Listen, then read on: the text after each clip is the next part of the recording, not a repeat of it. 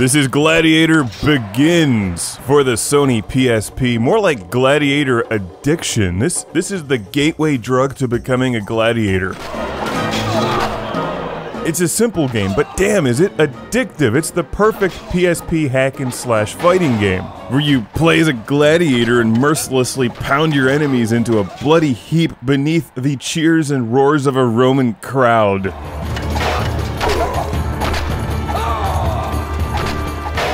What's not to like about this? And one of my favorite questions that I get every now and then is do you think video games are becoming more violent? It's horrible, isn't it? And I'm always forced to go back to the Romans. Like, games are entertainment, right?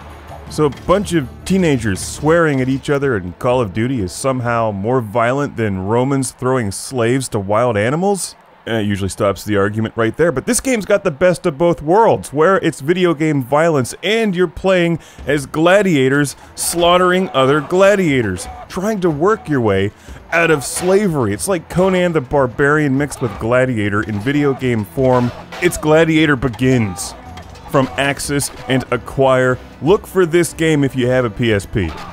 Most places that throw out number ratings like I throw out copies of E.T. on the Atari will probably overlook this one because it is simple, but I think that's part of its strength.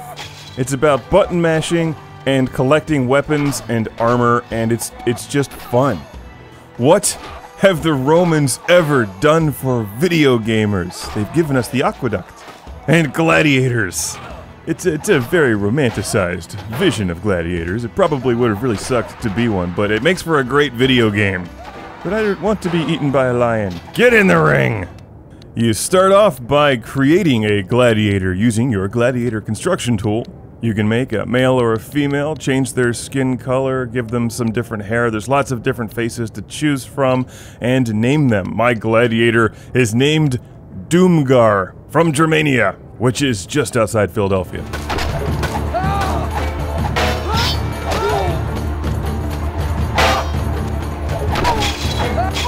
There's a variety of gladiatorial events that you compete in each arena. Sometimes you're fighting hordes of enemy gladiators trying to disembowel you. Sometimes it's 2-on-2 or you versus a gladiator champion. I love the pieces of armor that you knock off your opponents and when you send their helmets spinning across the arena. It's just so amazingly gratifying to break them apart piece by piece, know that their head is uncovered, and then go after them with a hammer.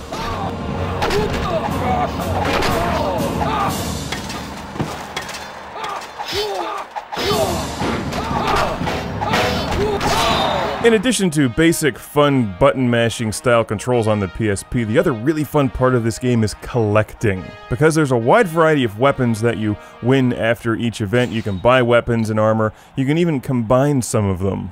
And if you get tired of just hitting people with a hammer and using a shield, you can mix it up, go with a spear. How about 2 knives? Maybe a trident or a chainsaw. The Romans were brilliant engineers after all. Let's change Doomgar's look and go with more of a Skeletor feel here. We'll deck him out in some heavier armor, and instead of fighting with a sword and shield style, I'm going to go with 2 short swords, which will give me slightly less defense, but it will be faster. As you play through the game, there's some light storytelling elements, but basically you're working to pay off your debt and free your slave. As you compete, your character levels up and increases his or her strength, vitality, and endurance. Gladiator Begins is just good old straightforward hack and slash beat 'em up style fun with gladiators. It's not much for music, it's not much for scenic backgrounds, but it's got it where it counts with decent visuals on the PSP and decent controls. It's not a groundbreaking game by any means, but it is fun. And notice that I have this guy's helmet knocked off. I'm not letting him get near his helmet to pick it back up, and he's not going to last long.